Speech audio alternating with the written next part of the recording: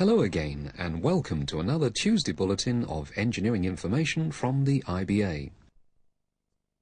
Go for UK DBS as the movie channel set the BSB ball rolling for cable viewers on Sunday evening. And today we start a three-part series on the MAC system by looking at the vision part of the satellite transmission format.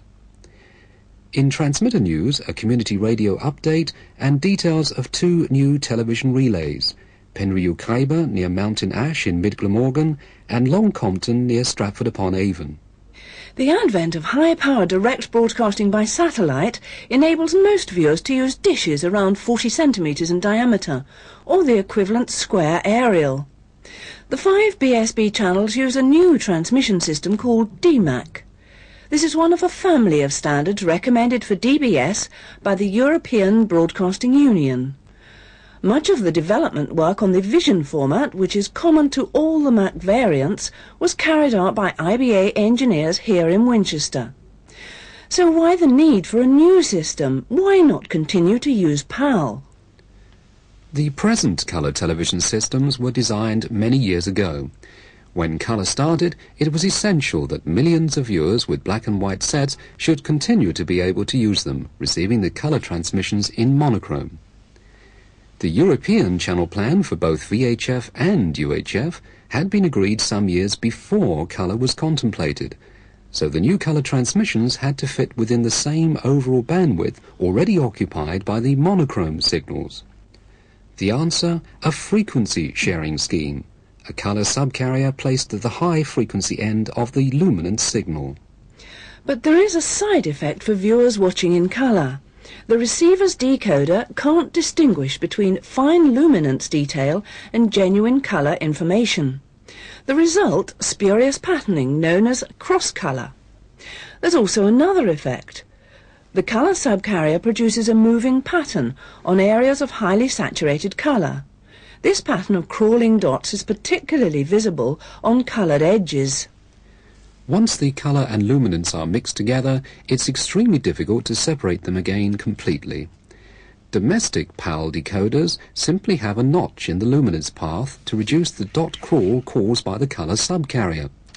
And the simple bandpass filter in the chroma path lets through high-frequency luminance information.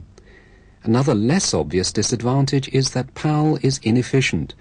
Much of the time is spent carrying sync pulses and blanking periods. Only about 3/4 of the signal carries actual picture information. There's another reason for avoiding PAL on satellites. The transmissions use frequency modulation rather than amplitude modulation as for terrestrial PAL. This is done to minimise power consumption on the satellite. With AM, the received noise level is constant across the received bandwidth. But in FM systems, the noise increases linearly in proportion to the frequency of the modulating signal. This doesn't matter too much for luminance, since the eye is less sensitive to high-frequency noise. But with the PAL colour signal carried on a 4.43 MHz subcarrier, the result is that all areas of saturated colour are more susceptible to noise. So while PAL and NICAM can work well, they're not ideal for FM, and they are not readily adaptable for future developments. MAC stands for Multiplexed Analog Components. It does away with the colour subcarrier and so completely avoids the problem of cross-colour and cross-luminance. Also gone are the conventional sync pulses, making room for extra sound and data channels. MAC keeps to the 625 line format, but using time sharing, each line of separate colour difference and luminance information is, in effect, squeezed, so that during each transmitted line there's room to put first the colour difference, then the luminance. And this is what it looks like, in its compressed and undecoded form. We've added conventional sync pulses for this demonstration, otherwise you wouldn't see a locked picture. You won't see any colour here, it's just a monochrome representation of what the vision part of the MAC signal looks like before it's decoded. On the right-hand side of the screen you can see the luminance signal. It's squashed to 2/3 of its normal width, from 52 microseconds down to about 35. To preserve all the detail in the picture, the transmission bandwidth has to be increased. The highest baseband vision frequency is about 5.6 MHz. In PAL it's 5.5. With 2/3 time compression, the bandwidth must be increased by 3 to 2, or 50%, up to 8.4 MHz. Of course, here we're seeing the signal in conventional PAL, which limits the bandwidth to 5.5 MHz, or much worse on a domestic video recorder. That's why you can't see all the resolution gratings on the test card. On the satellite, it all fits comfortably into the 27 MHz wide FM channel. The picture on the left represents the compressed colour signal. This has alternate lines of the colour difference signals U and V. Each line is compressed to 1/3 of its original 52 microseconds, down to about 17.5. The maximum baseband bandwidth available for colour difference is 2.8 MHz, rather better than the 1.3 MHz of PAL. The MAC decoder uses digital circuitry to expand the picture to its correct shape, and the output is in RGB components. The result is a much cleaner, sharper picture than is possible with PAL. But to make the most of the improved picture quality, it's best to use a Peri television or SCART connector to feed the television set. Some BSB receivers are expected to have S connectors, giving better quality pictures on some video recorders. If your TV hasn't got a Peri television socket, the satellite receiver offers a UHF output in PAL, but there's still an improvement in colour signal-to-noise ratio compared to transmission in PAL. MAC also offers another first for British television. Films on BSB's movie channel are in widescreen format with an aspect ratio of 16:9 compared to the conventional squarer 4:3 shape. The first widescreen TVs are likely to appear towards the end of this year, but there's no compatibility problem with existing sets. BSB MAC decoders include the necessary expansion circuitry to produce correctly proportioned 4:3 pictures from the 16:9 source. More on widescreen and higher definition systems in the third of these installments on the MAC system. We'll be looking at sound, data and conditional access in the second part in a couple of weeks.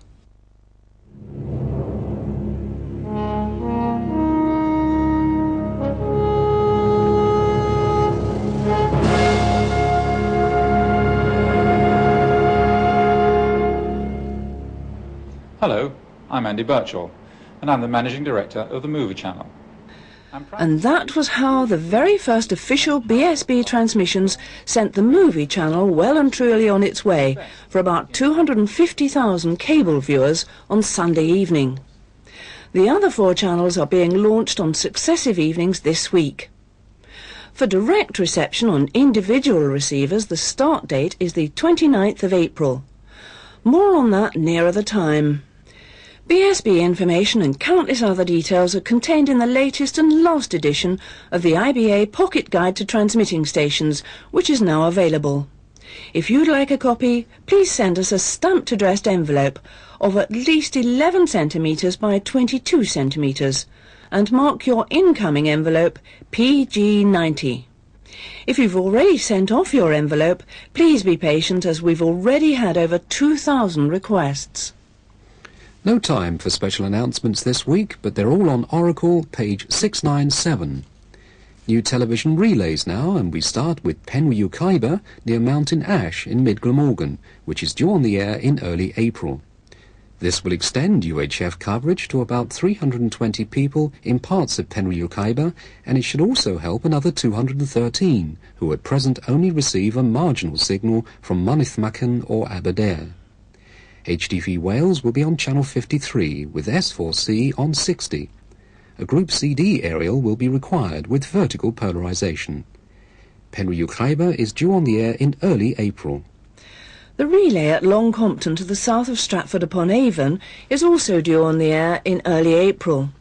This relay has been designed to improve UHF television coverage in the Long Compton area for an estimated population of 255. At present, the reception of Lark Stoke in this area is sometimes impaired by co-channel interference from Crystal Palace, so viewers are advised to change to the new relay. Programmes from Central and TVAM will be on Channel 25 and Channel 4 on 32. Vertically polarised Group A aerials will be required. That's Long Compton, also due in early April.